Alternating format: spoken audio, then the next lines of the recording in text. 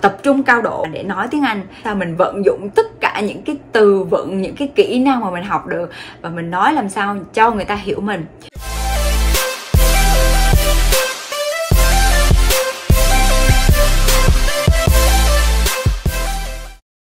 Hi, welcome back to my channel. My name is Dr. Christina Nguyen and I am a family medicine physician in the US.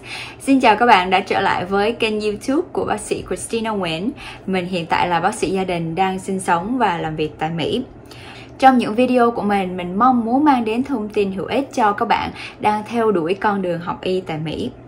Trong video ngày hôm nay, mình muốn nói đến một chủ đề mà mình nhận được câu hỏi từ rất nhiều bạn, đó là học tiếng Anh như thế nào để cho hiệu quả.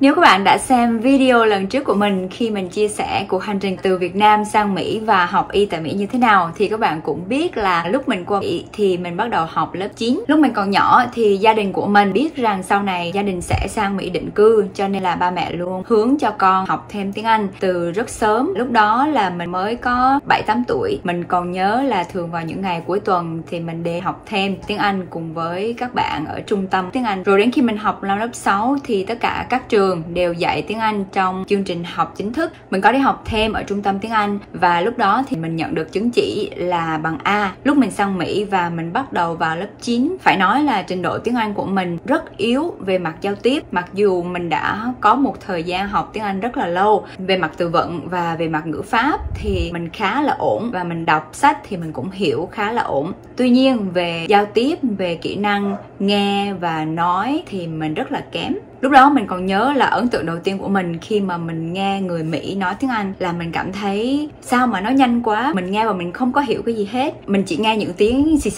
xào và mình không có hiểu là người ta đang muốn nói gì với mình cả. Mình bắt đầu vào trong cái chương trình gọi là ESL, là English for Student of Second Language, là chương trình dành cho các bạn mà tiếng Anh không phải là tiếng mẹ đẻ của họ. Thì mình phải học trong chương trình đó hết cũng gần 1 năm rưỡi. Từ thời điểm đó cho đến bây giờ thì cái trình độ tiếng Anh của mình nó đã thay đổi rất là nhiều. Khi mà mình nói thì mặc dù mình vẫn còn một chút accent, khi mà người ta nghe thì người ta vẫn biết là tiếng Anh không phải là tiếng mẹ đẻ của mình, nhưng mà mình vẫn có thể communicate, vẫn diễn đạt cho người ta hiểu được cái ý muốn của mình. Khả năng giao tiếp của mình đã khá hơn rất là nhiều và bây giờ thì mình có thể trò chuyện với các bệnh nhân và thầy cô và bạn bè của mình một cách rất là tự nhiên và không gặp nhiều khó khăn. Thì trong video ngày hôm nay mình muốn chia sẻ với các bạn một số kinh nghiệm mà mình đã rút ra được từ trong quá trình rèn luyện và học tập tiếng Anh của mình. Mình không phải là giáo viên tiếng Anh, mình không có trình độ sư phạm hay gì cả để dạy tiếng Anh, cho nên tất cả những điều mình chia sẻ là từ kinh nghiệm cá nhân của mình và mình hy vọng là những cái kinh nghiệm này sẽ mang đến cho các bạn một cái nhìn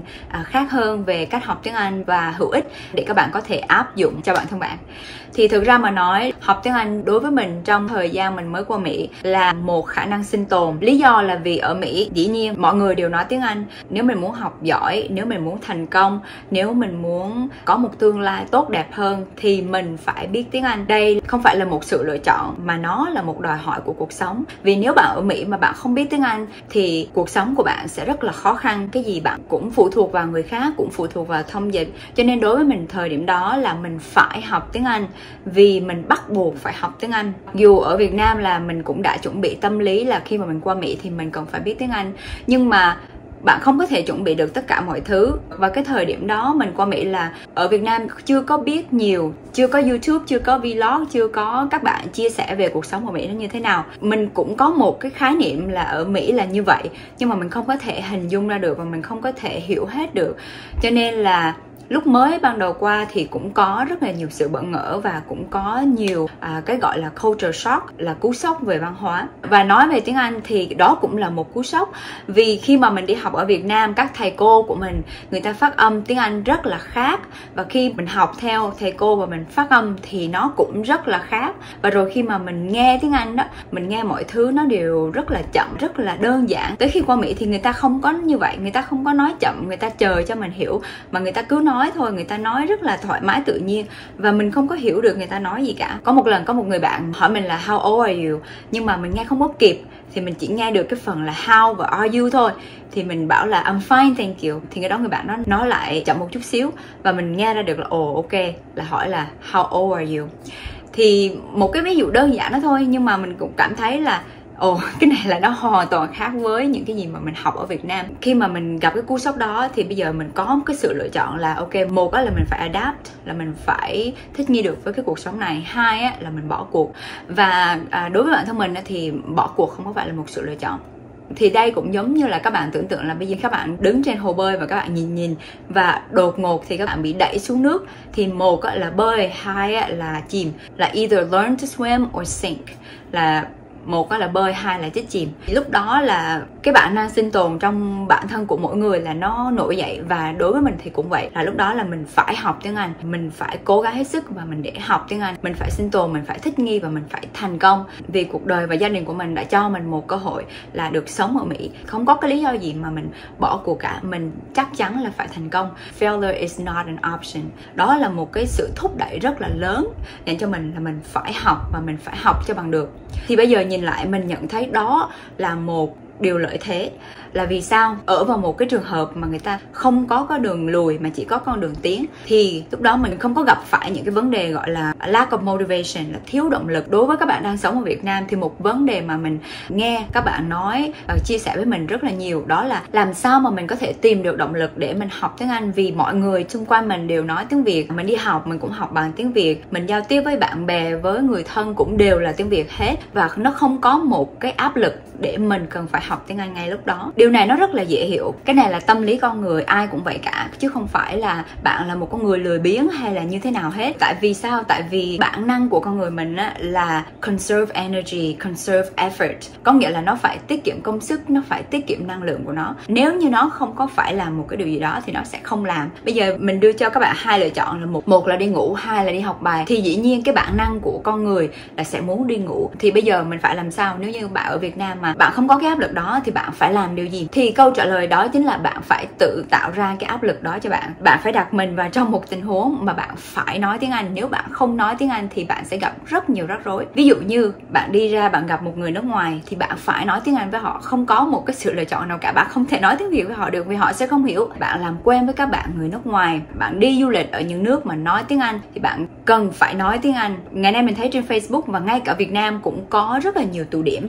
mà mình thấy người nước ngoài người ta đến và người ta socialize, người ta sinh hoạt, người ta chơi. Thì mình có thể đến đó và mình có thể bắt chuyện với người ta, mình có thể làm quen, nói chuyện với người ta. Và bạn cũng đừng có sợ là người ta sẽ cười mình vì tiếng Anh của mình không có tốt. Vì sao? Vì trong mắt của người nước ngoài thì mình là người Việt Nam, mình là người châu Á, dĩ nhiên là tiếng Anh của mình sẽ không có tốt rồi. Đó là cái điều obvious, đó là cái điều đương nhiên và không có gì mà người ta cười mình cả. Nhưng mà nếu mình để cái nỗi sợ đó nó ngăn cản mình thì chắc chắn là mình sẽ không bao giờ khá lên được. Và ai cũng bắt đầu từ nói dở rồi mới đến nói hay được. Cái hay của bạn là bạn phải làm sao mà một ngày bạn nói chuyện với người nước ngoài mà người ta phải ngạc nhiên là vì bạn là người Việt Nam mà bạn nói tiếng Anh quá hay. Đó là một điều mà các bạn nên nghĩ đến, thay vì là bạn sợ là hôm nay mình ra mình nói chuyện với người ta thì người ta sẽ cười mình là tại vì cái giọng của mình nó nói dở hoặc là nó nặng hoặc như vậy như kia. Tại vì cái điều đó là điều đương nhiên rồi. Mình sống ở Việt Nam, mình đang ở Việt Nam, người ta không có thể mà expect, người ta không có thể mà đòi hỏi mình là nói tiếng Anh hay được. Khi mà mình nói tiếng Anh hay thì cái điều đó mới làm cho người ta ngạc nhiên. Và nếu như các bạn không muốn nói chuyện với người nước ngoài thì các bạn cũng có thể nói chuyện với nhóm bạn của mình. Nhưng mà điều này hơi khó là tại vì sao? Khi mà mình ở trong cái môi trường mà tất cả mọi người đều có thể nói tiếng Việt thì cái não của mình nó vẫn rất là thông minh và nó vẫn có thể tìm cách để nó cheat, có nghĩa là nó ăn gian được. Khi mà mình nói chuyện với một người bạn mà mình trong cái đầu óc của mình nó vẫn nghĩ là ok, bây giờ mình đang nói tiếng Anh với người này nhưng mà nó hơi khó quá đi, thôi mệt quá, thôi bây giờ nói chuyện qua nói tiếng Việt đi. Lúc nào nó cũng có cái temptation đó cả, để cho mình không có thể hoàn toàn mà nói tiếng Anh được. Cho nên đây cũng là một điều các bạn nên lưu ý. Nhưng mà nếu như mà cảm thấy vẫn còn sợ mà mình chưa dám đi ra nói với các bạn người nước ngoài thì mình vẫn có thể tập luyện với nhau. Có thì vẫn còn hơn không, đúng không? Hôm trước mình có đọc được một cái mẫu chuyện ở trên Facebook, mình muốn kể lại cho các bạn nghe.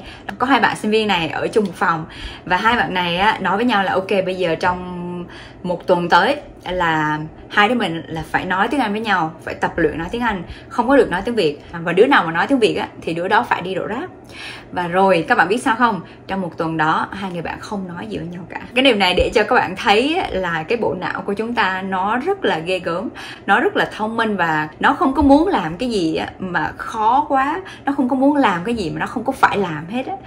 lúc nào cũng chọn cái con đường dễ nhất mà đi. Đó là cái bản năng của con người rồi, đó là cái bản năng tự nhiên của con người là phải tiết kiệm năng lượng, tiết kiệm công sức rồi. Cho nên các bạn lười đó là điều đương nhiên. Cho nên các bạn cảm thấy mà mình thiếu động lực để học tiếng Anh, đó là một điều đương nhiên. Và một cái điểm hay nữa là khi mà các bạn tập với người nước ngoài, hoặc là khi các bạn đặt mình vô trường hợp mà mình phải nói tiếng Anh, thì ngay lúc đó là các bạn sẽ cảm thấy rất là sợ, rất là run, và các bạn phải tập trung cao độ để nói tiếng Anh. Sao mình vận dụng tất cả những cái từ vựng, những cái kỹ năng mà mình học được, và mình nói làm sao cho người ta hiểu mình. Và khi người ta nói thì mình cũng phải căng tai, căng não ra để mình nghe người ta đang nói về cái gì và người ta đang muốn nói về cái gì. Và một điều hay mà các bạn sẽ nhận thấy sau cái lần sợ hãi hết hồn đó, thì các bạn nhận thấy rằng thì ra mình cũng đâu đến nỗi tệ đâu, thì ra mình cũng biết khá là nhiều, thì ra mình cũng hiểu khá là nhiều, và mình cũng tiếp thu được khá là nhiều. Thực ra là you know more than you think you do. Sau khi cái lần đó, khi cái lần mà các bạn sợ, thật là sợ như vậy á, thì lần sau đó các bạn sẽ cảm thấy tự tin hơn, cảm thấy là I did it once, là mình làm được một lần rồi thì mình sẽ làm được một lần nữa. Và từ từ cái nỗi sợ đó nó sẽ ít đi dần dần, và các bạn sẽ cảm thấy thoải mái hơn, tự nhiên hơn, và cảm thấy thích nữa. Là tại vì sao khi mà mình làm được một cái gì một lần rồi, mình thích và mình muốn làm nữa. Đó là cái tâm lý con người là như vậy. Và cái điều này mình học được, cái điều này mình biết được cũng chính là từ cái kinh nghiệm của bản thân mình. Lúc mà mình học trong cái chương trình ESL program, là cái chương trình mà mới vào đó cho các học sinh Việt Nam rồi các học sinh ở các nước mới vào Mỹ học á, thì trong cái program đó, trong cái chương trình đó có rất là nhiều học sinh Việt Nam. Vì nhiều học sinh Việt Nam như vậy cho nên á là tụi học sinh, tụi đám bạn lúc nào cũng nói chuyện bằng tiếng Việt với nhau hết, lúc nào cũng nói chí chóe tiếng Việt với nhau, giờ ra chơi hay gì cũng nói tiếng Việt với nhau. Tại vì sao? Tại vì nó quá dễ, tại vì nó dễ hơn, tại vì nó thoải mái hơn, tại vì nó là tiếng mẹ đẻ của mình nói một cái tự nhiên, mình nói một cái thoải mái hơn. Nhưng mà cô giáo của mình lúc nào cũng nhắc tụi mình là các em phải nói tiếng Anh, các em phải nói tiếng Anh.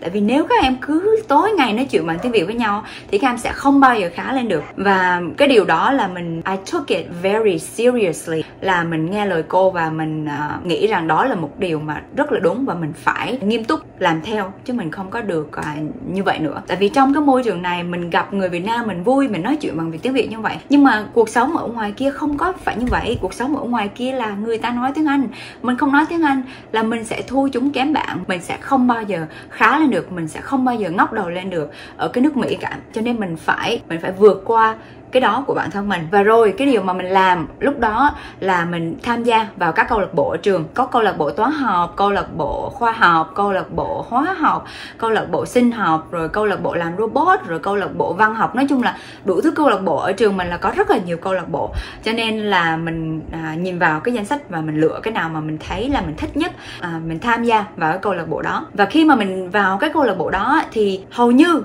là học sinh là toàn là học sinh người Mỹ không mà, người ta nói bằng tiếng Anh không. Thì khi vô đó là mình bắt buộc là mình phải nói bằng tiếng Anh, mình không có được nói tiếng Việt nữa. Lúc đầu thì mình cũng hơi sợ chứ, mình sợ và mình không có dám mở miệng ra phát biểu hay là nói chuyện gì cả, hay là trao đổi thảo luận một cái gì cả. Khi đó mình vào một cái câu lạc bộ gọi là Science Olympiad, là đây là một câu lạc bộ dành cho mà các học sinh mà thích thi đấu về các cuộc thi về khoa học, làm các cuộc thí nghiệm này kia. Thì đó là cái điểm mạnh của mình, cho nên mình rất thích và mình cảm thấy tự tin, cho nên mình tham gia câu lạc bộ đó. Và khi mình tham gia câu lạc bộ đó thì đúng sở trường của mình, cho nên là mình cảm thấy rất là tự tin. Và khi mà mình do a good job, làm tốt á, thì tự nhiên mình cảm thấy tự tin hơn, và mình cảm thấy là những đứa bạn Mỹ này thực ra nó cũng coi trọng mình, bọn nó cũng tới cũng hỏi han mình làm cái thí nghiệm của mình như nào, như vậy như kia, rồi coi thí nghiệm của mình, rồi kêu mình về đội của nó để đi thi.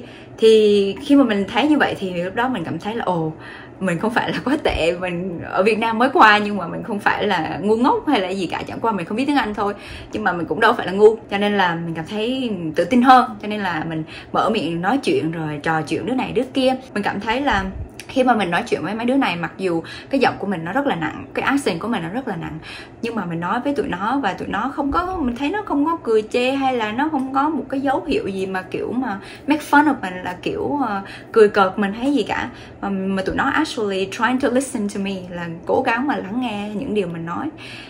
Thì mình cảm thấy cái này là cũng tốt, mình sẽ tiếp tục trên cái con đường này, mình sẽ tiếp tục đi theo cái hướng này. Nó có cho mình một cái kết quả tốt như vậy thì mình sẽ tiếp tục đi theo cái con đường đó. Rồi từ từ từng bước nhỏ, xong rồi đến những bước lớn. Rồi nói chung là try to fake it until you make it, là cứ nói, cứ tập, cứ nói như là mình biết nói, rồi trước sau gì mình cũng biết nói. Không có ai cười mình cả, mà người ta có cười thì cũng không sao. Đó các bạn, đây là những cái kinh nghiệm mà từ cái cuộc sống thực của mình và mình chia sẻ lại với các bạn. Và như các bạn cũng thấy đó, thì khi mà mình have a taste of success, là mình cảm nhận được một cái sự thành công dù nó có nhỏ như thế nào, thì cái bộ não của mình là nó cũng rất là thích. Bộ não của mình là thích reward, nó không có thích punishment. Cho nên là mình phải tạo ra cho nó những cái phần thưởng, dù to dù nhỏ, nhưng mà hãy tạo ra cho nó những cái phần thưởng. Mà cái phần thưởng đầu tiên là khi mà mình nói chuyện được với người ta là mình cảm thấy vui lắm. Mình cảm thấy là mình đã vượt qua được bản thân mình làm được một cái gì đó tốt cho bản thân mình. Và không những là cái phần thưởng đó mà các bạn còn có thể tạo ra cho mình những cái phần thưởng khác. Ví dụ như là sau khi các bạn đi trò chuyện với một đám bạn người nước ngoài, hoặc là các bạn tập luyện tiếng Anh, thì các bạn hãy thưởng cho mình một cái gì đó. Ví dụ như là nửa giờ chơi game chẳng hạn, hoặc là uống một ly trà sữa, hoặc là làm một cái gì đó mà đưa cho bản thân mình những cái phần thưởng, dù to dù nhỏ gì, nhưng mà có phần thưởng là cái bộ não mình nó vẫn thích và nó muốn làm nữa để nó được cái phần thưởng đó. Và những cái phần thưởng lớn hơn mà các bạn có thể nghĩ đến, hoặc các bạn có thể tự tạo cho bản thân mình, là ví dụ như các bạn muốn học tiếng Anh thật là giỏi để các bạn đi du học chẳng hạn, thì các bạn làm cho mình một cái vision board, là giống như là một cái bảng mục tiêu của mình đó, bảng ước mơ của mình đó. Thì các bạn để những cái hình mà giống như là hình nước ngoài, rồi các bạn hình mà đất nước mà bạn muốn đi du học, hoặc là bạn để một cái chữ gì đó thật là lớn, ví dụ như là mình muốn đi du học chẳng hạn như vậy. Hoặc là các bạn muốn thi USMLE để các bạn qua Mỹ làm bác sĩ nội trú, thì đó cũng là một cái phần thưởng, đó cũng là một cái động lực mà giúp các bạn. Thì các bạn phải làm một cái gì đó mà các bạn có thể nhìn thấy mỗi ngày là mình đến gần với cái mục tiêu đó. Đó là cái phần thưởng cho những cố gắng trong cái thời điểm hiện tại của bạn. Thì khi mà bạn cảm thấy mình thiếu động lực, thì bạn nhìn vào những cái phần thưởng đó và bạn nghĩ là ôi bây giờ hãy cố gắng đi để mình sẽ đạt được cái phần thưởng này. Đó, tại vì bộ não của mình nó không có làm gì for free, nó không có làm gì miễn phí đâu. Nó làm gì nó cũng muốn có một cái phần thưởng gì đó, chứ không phải là không. Thì các bạn hãy tạo cho nó những cái phần thưởng mà bạn là người biết rõ nhất là bạn muốn gì và bạn thích cái gì, và phần thưởng nào là nó sẽ thúc đẩy bạn nhiều nhất. Thì bạn cứ do that, just do that. Hãy tạo cho mình những cái phần thưởng đó và be honest with yourself. Hãy thành thật với bản thân mình, giống như là phần thưởng của bạn là bạn học tiếng Anh thì bạn sẽ được chơi game, chơi điện tử, thì cứ do that, by all means do that. Không có phải là cảm thấy xấu hổ với bất cứ người nào hay là như thế nào như kia. Hoặc là ngay cả bạn muốn giống như là mình nói tiếng Anh thật là giỏi để mà mình impress, hoặc mình show off là mình nói tiếng Anh giỏi để mình lòe với người khác, thì đó cũng là một cái phần thưởng cho bạn thôi. Và bạn hãy cứ thành thật với bản thân mình, không có phải, tại vì cuối cùng bạn giỏi tiếng Anh là tốt cho bạn thôi, miễn làm sao mà bạn bắt cái bộ não của bạn nó làm việc theo ý của bạn là được. Vấn đề còn lại mình bỏ qua một bên, mình không có nên đặt nặng những cái vấn đề đó quá. Nói chung là bạn tạo ra phần thưởng cho mình, và phần thưởng đó chỉ có chính bạn là hiểu bạn muốn gì và điều gì là thúc đẩy bạn một cách nhiều nhất, một cách mạnh mẽ nhất, chỉ có bạn mới biết được thôi. Và như mình nói là cái bộ não của bạn nó thích những cái gì mà vui, nó thích những cái phần thưởng, nó thích những cái gì mà tốt đẹp. Và khi mà nó càng được những cái phần thưởng thì nó càng tiếp tục để cố gắng và muốn được những cái phần thưởng đó nữa. Cho nên khi các bạn học tiếng Anh, các bạn hãy luôn học với một cái tâm thế là thoải mái và vui, và đừng đặt quá nhiều cái căng thẳng lên cái công việc học tiếng Anh này. Tại vì khi mà bạn căng thẳng rồi là cái brain của bạn nó sẽ shut down. Ví dụ như các bạn cảm thấy trong người mình rất là mệt, cảm thấy rất là chán, cảm thấy rất là trời ơi tại sao mà phải học tiếng Anh, thì các bạn ngồi xuống các bạn học, các bạn cảm thấy rất là chán nản, thì các bạn đừng nên học vào lúc đó. Hãy làm một cái gì đó và sau đó trở lại và học tiếng Anh với một cái tâm thế là thoải mái và vui tươi hơn. Chứ đừng có để cái bộ não của mình nó khi nào mà nó nghĩ tới việc học tiếng Anh là nó sợ, nó nghĩ tới việc học tiếng Anh Thanh là nó sợ. Tại vì khi mà bạn làm như vậy thì bạn chỉ là lãng phí thời gian của mình thôi. Khi mà bạn ép cái gì quá thì nó cũng không có được. Khi mà bạn ngồi xuống mà bạn ép bản thân mình là phải học như vậy đó, thì có lẽ là bạn cũng sẽ học được thôi. Nhưng mà khi bạn nghĩ tới việc học tiếng Anh là bạn đã thấy mệt rồi. Bạn nghĩ tới việc học tiếng Anh là bạn đã thấy chán và bạn cảm thấy không có thích nữa rồi. Và cái bộ não của mình nó thích những cái gì mà đơn giản, thoải mái. Và khi mà bạn đơn giản hóa vấn đề thì bạn sẽ cảm thấy cái quá trình học nó sẽ nhẹ nhàng hơn rất là nhiều. Và khi mà bạn cảm thấy nhẹ nhàng thì bạn sẽ tiếp thu rất là tốt. Và những cách mà bạn có thể làm cho cái quá trình học tiếng Anh của mình nó đơn giản, nó vui, nó thoải mái hơn nữa, đó là ví dụ như bạn thích nghe nhạc thì thay vì nghe nhạc Việt, bạn nghe nhạc tiếng Anh. Bạn thích coi phim thì thay vì coi phim bằng tiếng Việt thì bạn coi phim bằng tiếng Anh. Bạn coi phim bằng tiếng Anh rồi có phụ đề thì bạn vừa coi mà bạn vừa học. Khi bạn nghe người ta nói thì bạn nhìn cái mặt chữ thì dần dần là cái não của mình nó sẽ quen với cái mặt chữ, kết nối đó với cái âm thanh, là người ta phát âm như thế nào, người bản xứ người ta phát âm như thế nào.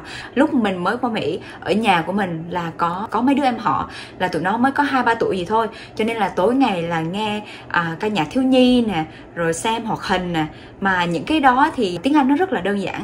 Mấy cái cartoon rồi mấy cái show của con nít á, mình vừa coi phim và nó vừa vui mà mình vừa học được nữa, thì tự nhiên là mọi thứ nó đến một cách rất là dễ dàng và cái não mình nó nhớ rất là dễ dàng. Và khi mà mình học qua phim ảnh như vậy á, thì có một cái hay nữa là mình biết cái chữ đó nó sử dụng trong cái trường hợp nào. Thì khi mà các bạn coi phim ảnh, mắt với cái tai bạn nó làm việc cùng một lúc nè, bạn thấy chữ rồi bạn nghe âm thanh rồi nó kết nối lại với nhau và bạn nhớ lâu lắm. Khi mà mình lớn lên một chút xíu thì mình không có coi là cartoon nữa, mình không có coi mấy cái show con nít nữa, và cái trình độ tiếng Anh của mình nó giỏi hơn một chút xíu thì mình coi những cái show khác, giống như là cái show nó rất là funny, nó rất là vui, những cái kiểu mà comedy đó, mấy cái kiểu mà show hài đó. Một trong những cái show mà mình thích là The Big Bang Theory. That's one of my favorites. Tới bây giờ có đôi lúc mình vẫn coi. Bạn nào coi Big Bang Theory rồi thì biết nhân vật chính trong đó là Sheldon Cooper. Sheldon Cooper là ổng là kiểu như là một cái người nerd vậy đó. Thì có một cái vài đặc điểm của Sheldon mà mình cũng có thể relate được.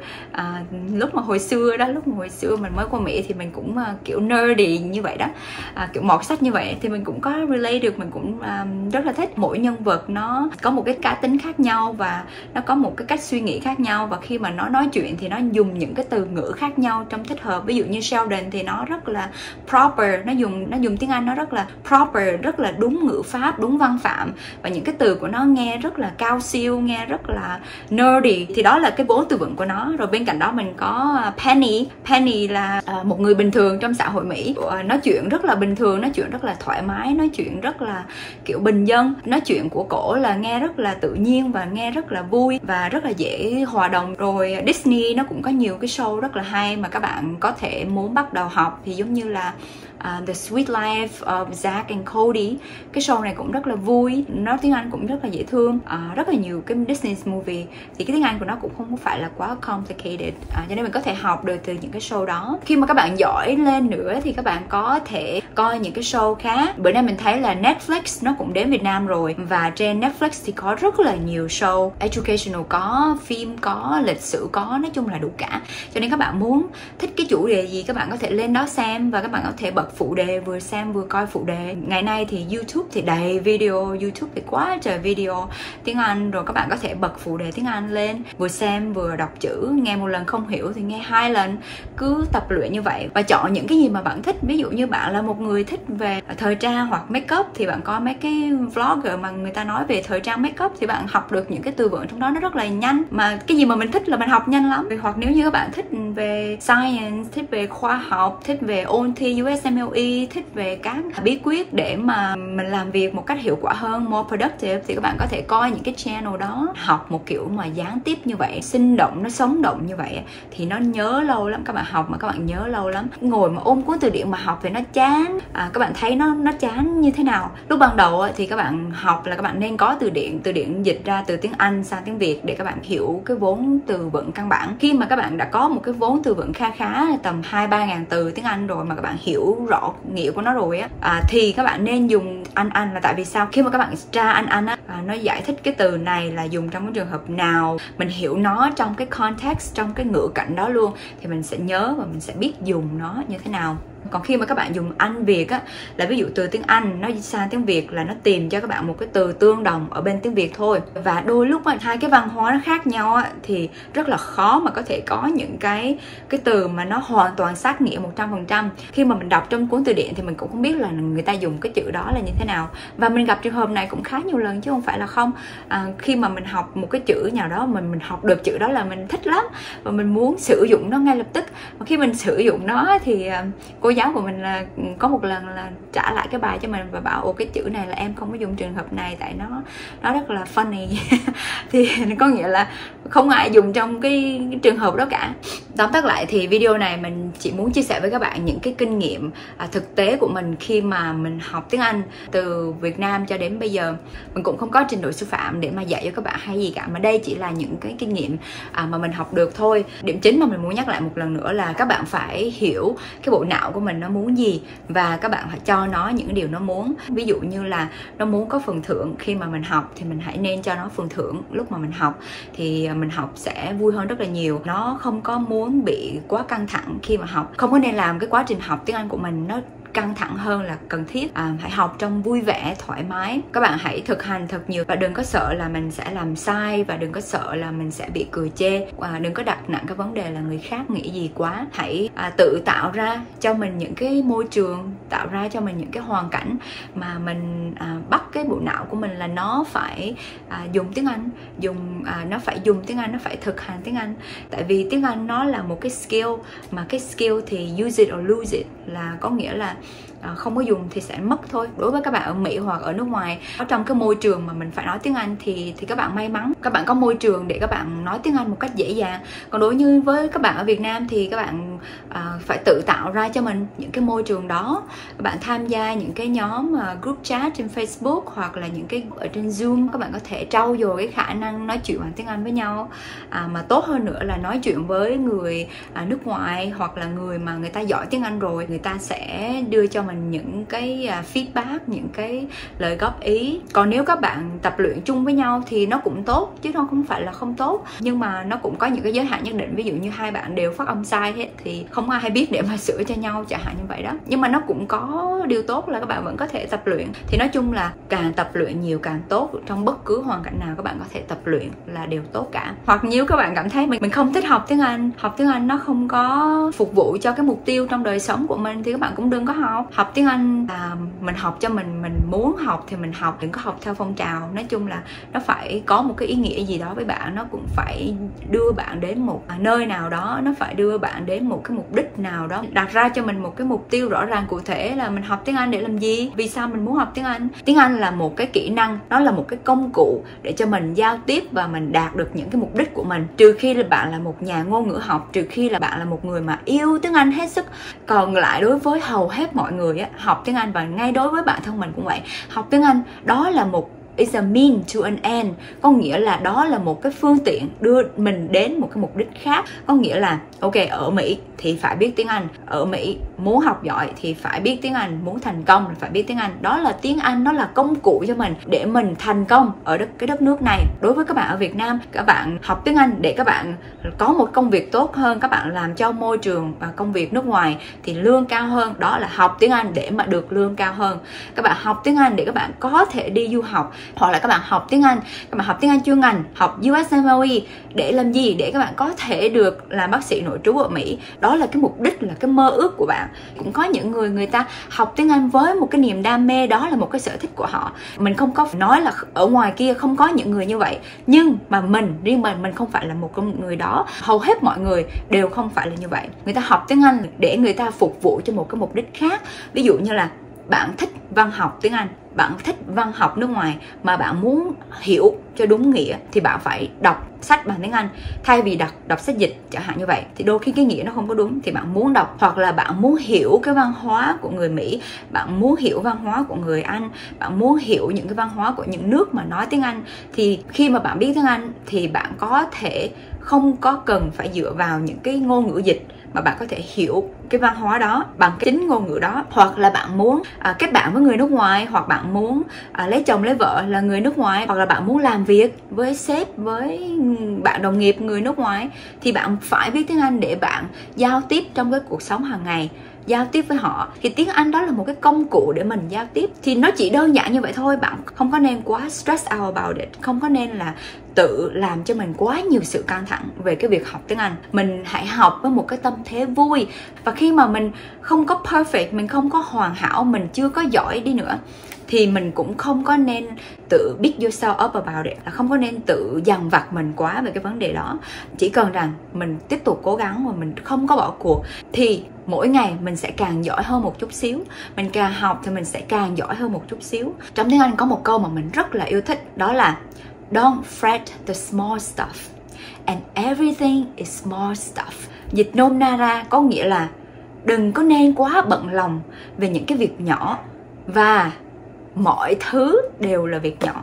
Điều này không có nghĩa là không có học một cách nghiêm túc. Cái gì cũng vậy hết, bạn không có làm nghiêm túc thì nó sẽ không có được kết quả tốt. Tiếng Anh đối với mình là một kỹ năng, nó là một cái phương tiện để communicate, một cái phương tiện để giao tiếp, dù là giao tiếp bằng văn viết hay là văn nói. Không chỉ với tiếng Anh mà bất cứ kỹ năng nào cũng vậy hết. Khi mà bạn giỏi cái kỹ năng đó, khi mà bạn nắm vững cái kỹ năng đó, thì bạn có thể dùng kỹ năng đó trong bất cứ cái trường hợp nào và theo bất cứ cách nào mà bạn muốn để tạo được cái hiệu ứng mà bạn muốn hướng tới. Nói một cái ví dụ đơn giản để các bạn hiểu. Xã hội Mỹ là một xã hội rất là nhiều sắc dân và nhiều người đến từ các nước khác nhau. Và khi người ta đến như vậy thì cái trình độ tiếng Anh của họ, có rất là nhiều người không có nói tiếng Anh tốt, và cái khả năng hiểu của họ cũng giới hạn. Và khi mà mình làm một người bác sĩ thì mặc dù trong cái phòng khám của mình là có cái máy để kết nối với thông dịch viên như các bạn đã thấy trong những cái video trước, nhưng mà có những bệnh nhân khi người ta vào, khi mà mình hỏi họ là bác hoặc là chú hoặc là cô có cần thông dịch viên hay không, thì người ta bảo là không. Nhưng mà khi mà mình vào mình nói chuyện với họ đó, thì ngay lập tức là mình cảm thấy khả năng tiếng Anh của họ thực ra không có phải là tốt lắm. Cho nên khi mà mình nói chuyện với họ là mình thấy là cái người này là mình phải nói cực kỳ đơn giản, cực kỳ simple English, tiếng Anh rất là đơn giản để cho họ hiểu được. Và có những lúc khi mà mình nói thì mình chỉ nói những cái gì căn bản nhất. Ví dụ như khi mà mình nói họ là mình muốn bác là về bắt đầu uống cái thuốc này vào buổi sáng và buổi tối, thì mình nói với họ là this medicine twice a day, morning and night. Mình nói rất là chậm và mình nói rất là rõ, và mình nói không có đúng ngữ pháp. Các bạn thấy mình có biết là cái câu này nó không đúng ngữ pháp không? Chắn là mình biết rồi. Và mình nói như vậy on purpose, có nghĩa là mình cố ý nói như vậy, chứ không phải là mình không biết mà mình nói như vậy. Là tại vì sao?